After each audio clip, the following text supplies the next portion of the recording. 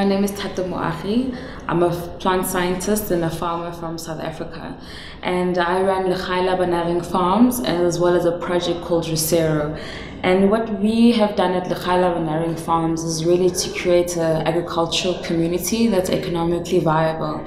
And how I've started all of that is that I identified that there was a lack of skill within the agricultural community. And when I first started my project, I didn't have access to technical assistance and help, and I couldn't afford to get professionals to assist me. So I decided to build a training facility on my farm. And what I do is I take young unemployed graduates and I train them in 3 spheres. So we have a center of excellence, which we focus on business excellence, technical excellence, and compliance excellence. And our end product, we're trying to create agricultural entrepreneurs, and we coin it as agripreneurs. And basically we started this program, and it's designed in 2 ways. We have a first year of an in-growing process where they're on the incubation farm. And this is a stimulated environment where they get to learn about livestock, they get to learn about crop production, they get to learn about apiary, as well as processing, value addition as well. And we also try and enable them to get skills in administration, IT, marketing, skills that can help in the value chain. Besides the challenge of building accommodation, infrastructure, and getting access to funding to actually have stipends for these young individuals, another challenge we have is inputs and mechanization.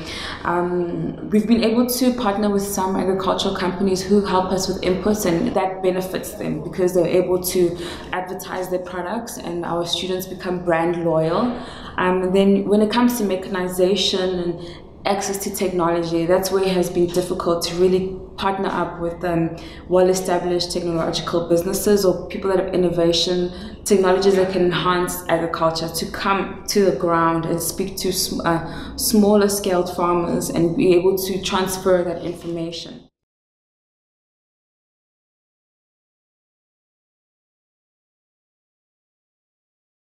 So in South Africa, there are a lot of young kids who are interested in agriculture, and a lot of them have studied agriculture at diploma or university level. Now there's a disjunct between absorbing these kids into the work stream. It's either the only opportunities that you'll have is either extension services through government or through extension services through private sector, be it through a company. And that is very limited because those companies can only absorb so many people. So it leaves a whole number of kids sitting at home who don't have access to land, who don't have access to finance, but have the skill and passion to farm. And when I first started my program, I simply wrote a post on Facebook saying I'm offering 1 apprenticeship to an individual, and by the end of the week I had 200 CVs. At the moment we're sitting around 300 in our database, and we haven't even advertised at national level. This is just individuals from 2 different provinces showing interest in having this experiential learning experience. Now, what attracts young people to this is that there's nothing else that offers them an opportunity like this. There's no other program or an apprenticeship in South Africa that's going to be able to give you not just technical skills, but also auxiliary skills that will help you within the value chain. Another thing that attracts young people to the farm is we are able to assess them and have assessment criteria that's well noted, so we can be able to show individuals how technically sound this person is. So we've developed tools that will be able to monitor the students over the program from the ingrowing and outgrowing process, and that's how we also place them in the outgrowing sessions to see what are their strong points. Are they technically strong in livestock or crop, or are they more into IT and engineering? So we're able to identify skills and be able to now also place these students in the right hands. And I think what also makes our program differently is we actually place students in businesses. We identify key businesses that need those skills and we place them. And now we're getting many farmers and commercial entities that are asking us for more students because they realize that we're not just building young kids to be farmers, they are entrepreneurs. And with that with that difference, it actually helps their own entity. Many of our young farmers are also able to introduce new technologies to the where they're serving their internships. Because they're dynamic, they've been exposed to innovation, and they've also been challenged in a stimulated and a real life environment.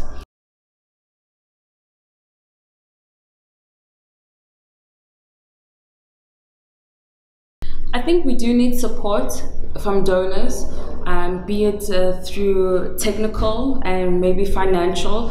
Financial, maybe I'd say for infrastructure. We also need support with private sector, get the private sector involved to introduce these technologies to the young people. We really need help from donors to be able to now to help us formalize that. There's only so much as an individual that I can do and build. I'm still trying to build a commercial entity, but if we have the right support when it comes to technical and well as policy, to say that, you know, yes, our countries say that they want to support young people, but they're not coming to the front.